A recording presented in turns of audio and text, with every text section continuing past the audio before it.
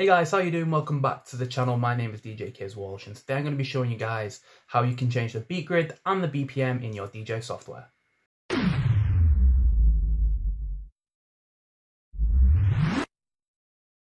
So welcome back to another video. Today's one's a quick little video showing you guys how you can change the track information in your DJ software when it gets analyzed incorrectly. So when you put a song into your DJ software, of course the computer or the software itself runs a little algorithm that tries to detect the BPM, the key, the beat grid, all that stuff.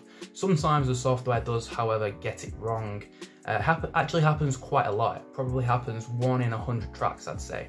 And it's something that you need to fix if you want to have a smooth beat match. Now you can DJ without the beat grid and you can DJ without the BPM. Obviously that's an old school way of DJing, but most DJs these days need to see the BPM, they need to see the beat grid so that they know everything's in time, especially if you're a beginner.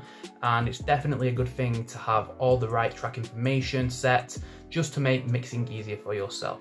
So in today's video, I'm going to be showing you guys how you can change the BPM and the beat grid in your DJ software. So all you guys want to do is you want to go into your DJ software, and as you can see here, our track, Fisher Wanna Go Dancing, has been analysed incorrectly.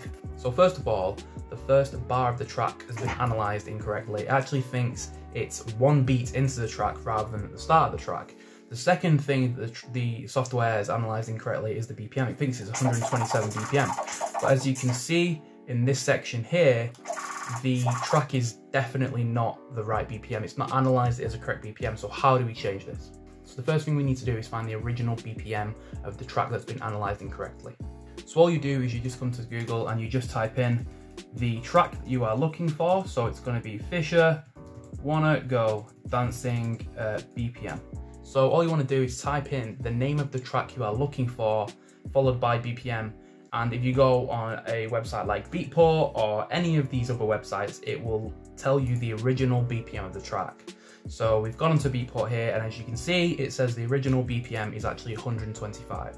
So all we do now is go back over to the software and we edit the BPM in there. So here we are back on the software. So all you do is you click this little button here, right below the hot cue section. You click it right here, and you see this? It says 127 BPM. Now we know the track's 125, so all we do is we put 125.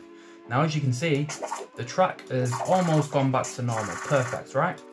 Because now the track is the correct BPM that it should be, so the beats are bang on where they should be.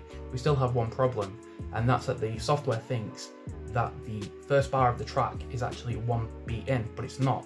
All you do to do this is you go to the part of the track that is the first bar, the very first point in the track that you want to mix from, and you click this little button right above where you change the BPM. You click that, and there you go. The start of the track, the start of the first bar, will now be where you placed that cursor. Bear in mind, where you do place that cursor is where the software will think is the start of the track. So you want to place that cursor in a place where you also believe is the start of the track, or at least the place where you were mixing from. If this video has helped you, please subscribe to the channel. Also drop the video a like, leave any more suggestions of videos you would like to see, quick little tips, and I will be sure to make them for you. Thank you very much for watching, have a nice day, I'll see you later.